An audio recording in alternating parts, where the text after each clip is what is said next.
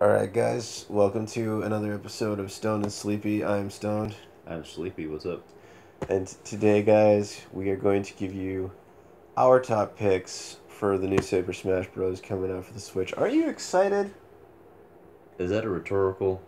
Yeah, it's not at all what I intended for real. I don't have my picks even planned out. I'm gonna go off of my off of pure memory, nothing else. So Alright, so I'll do my best. my number 10 is absolutely 100% Peppy Hare from Star Fox 64. I think that his moveset could be like Fox's, but he'd be heavier and slower and stronger. Like, kind of like Wolf in Brawl, but like with a more similar blaster to Fox's. And he'd have a higher jump than Falco, even, or would he? No, he'd be heavy. Like, maybe the rabbit jump could be like his recovery move, because God knows lighting yourself on fire makes sense. What would his final smash be? Landmaster! I think it should be him piloting the Corneria, and you shoot at the screen snake style. Corneria is the thing from the first level of Star Fox 64. Piloting the Great Fox. Piloting the Great Fox. Piloting an Arwing, perhaps. No, the Great Fox. The Great Fox. Because the The Arwings Corneria. This guy. And he was like ranked, or what do you call it? Promoted. He was promoted to general in assault, so that's canonical. He pilots the Assault's Grey not Fox. canonical. Was at one point, but I guess Zero is a rewrite. Yeah, Zero is... Okay, so this is the story of 64, but in greater detail.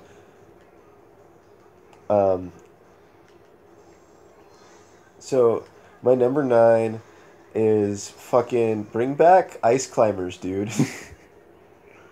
Like, for real. Everybody loves getting wobbled, you know? Fucking, they grab you and they tap the A button repeatedly, and Nana hits you with the hammer while Popo does the beatdown thing. I would love to see the Ice Climbers come back because of how unique they were. And even though I hated them when I first saw them in Melee, I've really come to grow, or they've really come to grow on me significantly. I didn't play Melee until after I had played Brawl, and I gotta tell you, fighting against Ice Climbers players was bullshit. Straight up bullshit. It was the worst. But I loved playing as them because they felt cheap, and my brother could never get past me. So yeah, bring them back. Yeah, I'm sure they would work some kind of a balancing thing out at this point.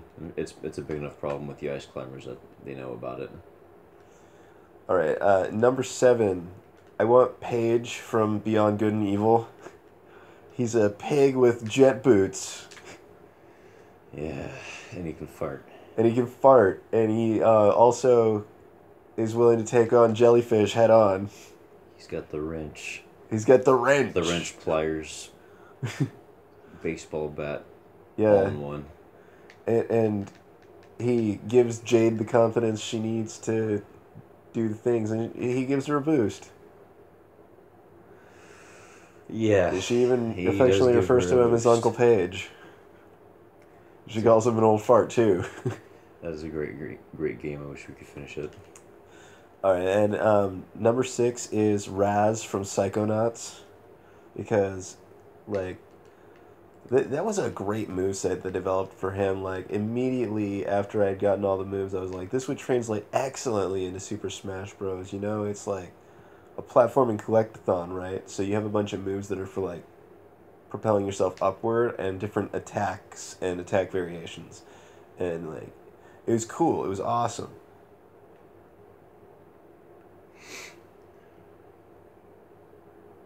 What are we talking about? Raz, number 6. Oh, fuck, yeah, Raz. Yeah, he would have a lot of shit that he could do. Aside from Psychonauts being cool, and I think I'd be more excited for the stage than playing as Raz. But, I don't know.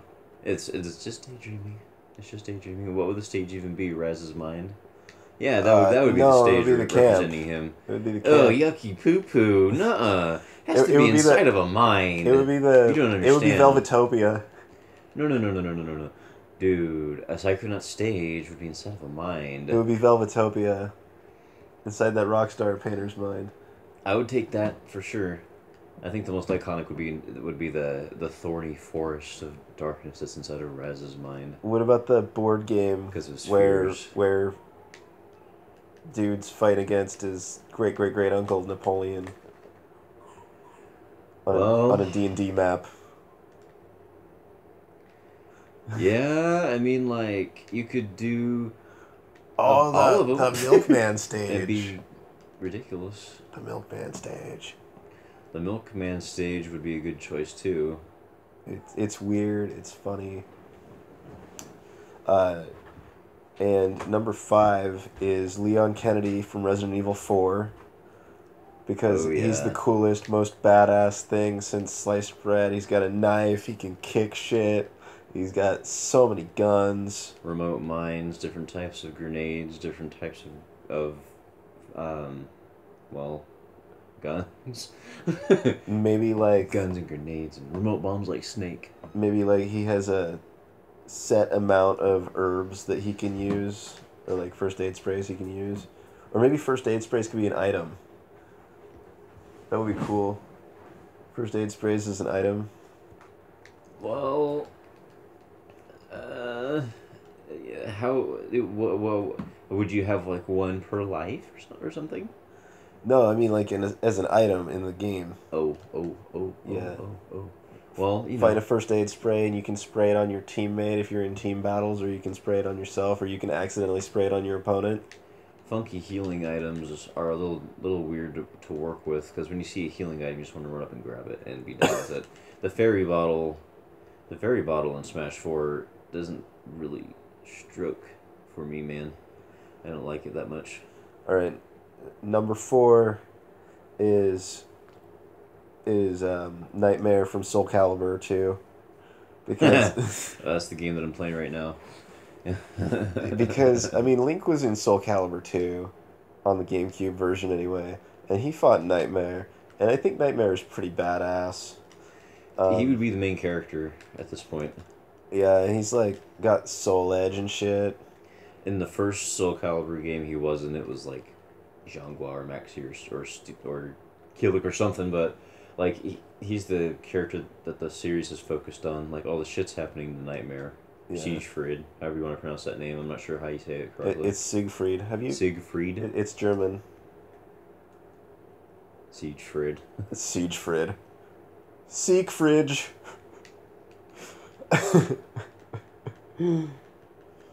uh, so number 3. Am I on 3? Yeah, you're on 3. Number 3 is Sigma from Mega Man X because he's had so many forms. He's got that robot dog. He was a polygonal sword one time, and he was a polygonal face one time, and he's in Marvel vs. Capcom Infinite. And we need more bad guys that are heavyweights. I mean, what's heavier than a giant fucking robot?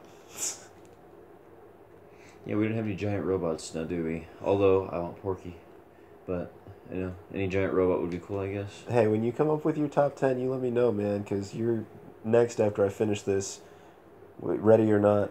I'm just gonna blast them out. Number 2 is Chunky Kong from Donkey Kong 64, because Chunky Kong, like I said, we need more heavyweights, and he can pick up a boulder with relative ease, Makes and crushing rock seem like such a breeze. and he he's so strong it isn't funny to make a Kremlin cry out for mummy. Huh. That's But Chunky Kong. but seriously, he's got that like badass wind up punch, and he can turn invisible and shit. And then my number 1 pick for Super Smash Bros. For Switch is, drumroll, Wave dashing drum roll. Wave Dashing drumroll, Say it. Sans from Undertale. I mean, come on. Who doesn't want to play as that fun-loving jokester with the blue hoodie that loves his brother and loves puzzles, you know? I still haven't seen the Battle with Sand, so I don't know what he does. What are you talking about? I'm assuming there's a battle. Maybe I'm wrong. This guy, assumptions. He thought you had to fight Undyne. Okay. Just keep it going. Just keep it going. Oh, and his first time he killed Toriel. Oh yeah, that was the drop for the game for me. That was the moment. And so that's my top 10 honorable mentions. I hope Young Link gets back in as a palette swap for Toon Link. That's not a bad idea. Your top 10 and one honorable mention, dude. So, my top 10. Let's go for it. Banjo-Kazooie, Neku from The World Ends With You. Banjo-Kazooie's from Banjo-Kazooie. Amaterasu from Okami. Skull Kid from Majora's Mask and Midna from Twilight Princess. I want the Chozo from Metroid. And there's 4 left. So there's 5 left technically. Yeah, you gotta have an honorable mention. Well, at this point, Chrono from Chrono Trigger. Oh, fuck it, Darth Vader, man. I want Darth Vader. No, it has to be a video game character. Sakura's not gonna put in Darth Vader. Darth Vader has been in video games and has been in Soul Calibur. Yeah, but he didn't originate from video games. Darth Vader is cool enough.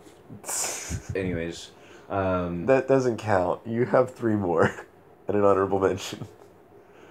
Darth Vader is a movie character.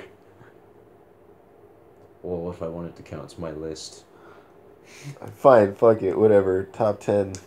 Dry Bones. I'll just throw Dry Bones out there, and I'll throw out Moosh from Oracle of Seasons, and all right, honorable mention. And I want to see Porky. I want to see Porky. Fuck Masked Man, Klaus. You don't need him. We need Porky. He's the real villain of the series. All right, so that's been our Stoned and Sleepy top 10 Smash speculation. Happy April Fool's Day. I promise I'll come out with a real top 10 sometime. Bye. Oh shit.